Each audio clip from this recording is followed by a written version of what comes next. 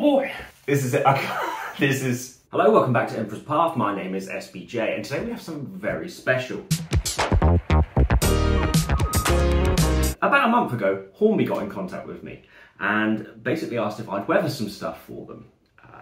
A little bit down the line, if we managed to make an agreement, and they have sent me a box. So what we're going to do is we're going to get this box open, we're going to have a look what's inside. This is, as you can see, unopened, and we're going to get my first reactions. Oh boy! It's at this point that I'm going to mention that all of this has been provided by Hornby, and this is a partnership with them. So please be aware of that, and if you enjoyed the stuff that you see in this video, please make sure you go and check it out. Okay. Cut here. And yeah. So, FYI, this is all going to be a shock to me, is exactly what's in here. They asked if there was anything in particular that I needed. I gave them a list of the things that I liked, and we're going from there. So a lot of this is going to be new to me. I can't explain how excited I am about all of this, but yeah. Okay, what we got? Okay. Well.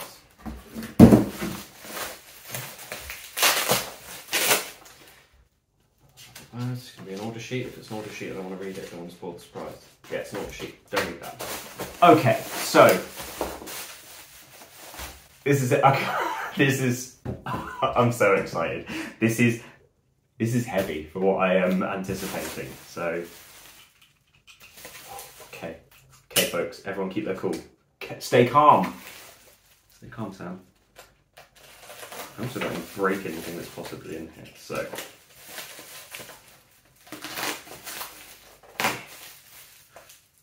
Okay. So,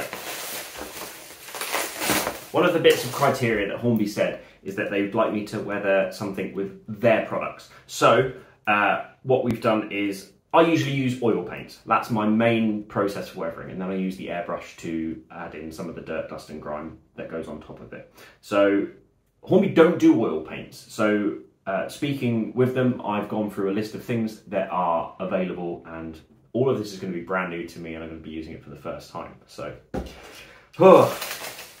I can feel my heart's like that. This is just very exciting, isn't it? Like, who wouldn't be excited? It's like Christmas has come early.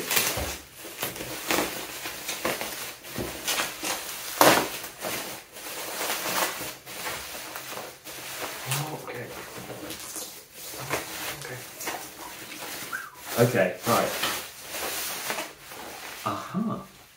So, we have the Weathering Acrylic Paint Pens. So these are a set of pens that are suitable for plastic, metal, plaster, wood, rock, hard foam, card and paper. The pen nib pump action allows careful and controlled application, giving a high level of detailing. Being acrylic, water-based, cleaning and adjustments can be made to finesse the finished products. And this comes with a dark grey, a light grey, natural wood, khaki, grass green and rust. So that is going to be a very fun product to use. This is... so one thing we did talk about is that I use acrylics rather than enamels.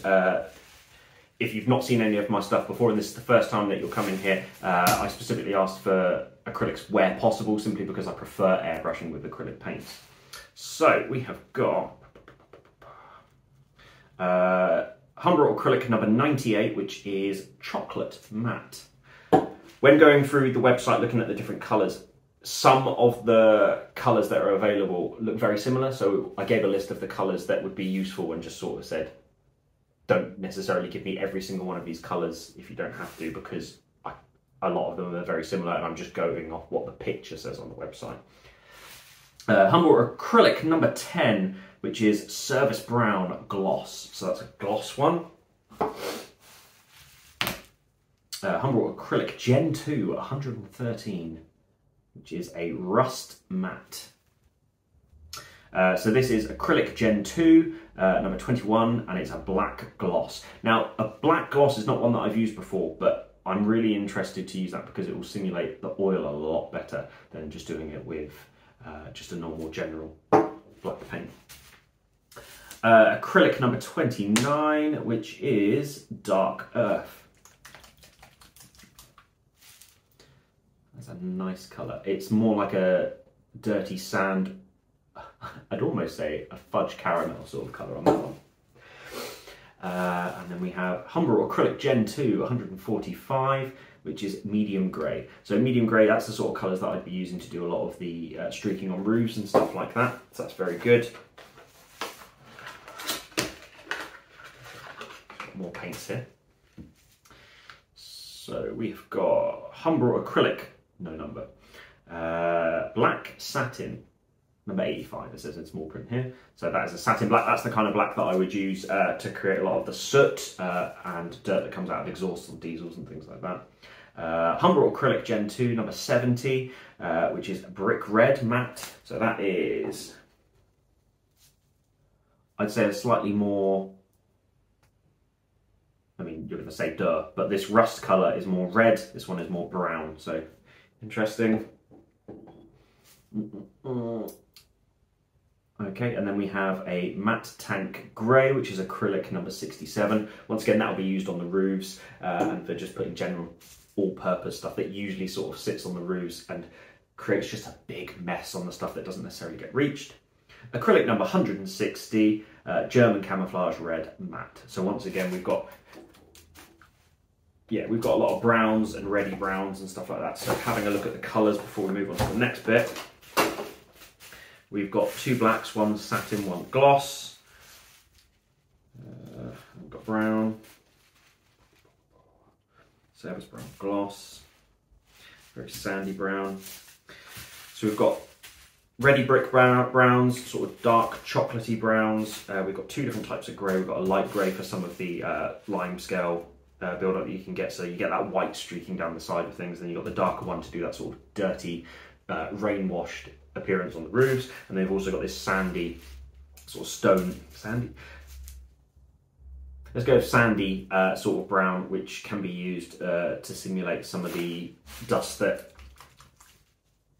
isn't necessarily sleeper grime, it's more dust from the area rather than dirt from the rails.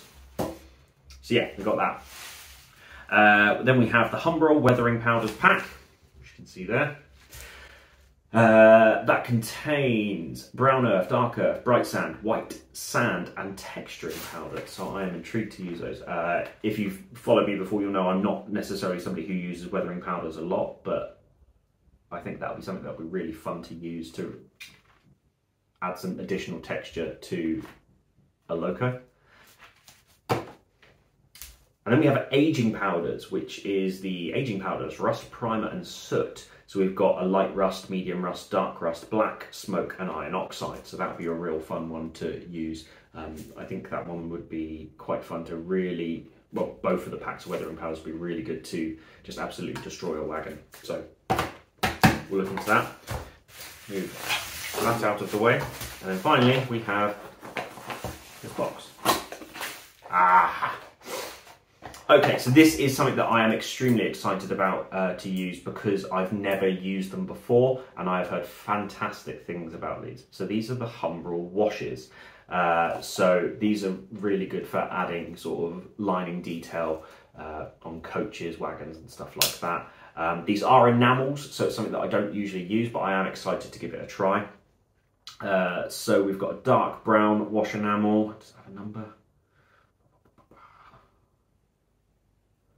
Can't see it, but that's the dark brown enamel. Then we have the dark grey wash enamel. The gloss oil stain wash enamel. That'll be fun. It's interesting that it says oil stain, but it appears to be more like a brown. Okay, that might need a good shake. Then we've got some rust wash enamel. And the black wash enamel. Now this is the one that I've seen used the most. This is the one that a lot of people put in door linings and things like that. So I'm very, very excited by this. So Hornby, thank you so much for sending all of this. Coming up in the future, you're going to see some videos of me weathering products using this equipment that Hornby have sent me. So thank you so much, Hornby. So a very short video, but hopefully it's one that you've enjoyed. If there's anything in particular you'd like to see me weather, please leave it in the comments down below. Likewise, if you have enjoyed this video, please click the like button. And if you haven't already and you want to see all of the future videos on any weathering that I do, you can click the subscribe button. And if you want to see every video that comes out, if you click the little bell and then click all, it will show you every video that I release. Thanks very much for watching. YouTube's going to suggest 2 videos to you now that it thinks you might like, and hopefully one of them is going to be something about weathering.